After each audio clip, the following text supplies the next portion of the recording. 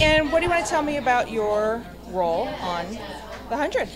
I play Octavia Black, and she has a chip on her shoulder naturally due to the fact that she was brought up and hidden underneath the floorboards for 13 years because she was the second child. You're only allowed to have one in space. So as soon as I was discovered, they killed my mother for it and threw me in jail. So naturally, I have a little bit of a chip on my shoulder and a little rough around the edges. And what makes your character special on the show?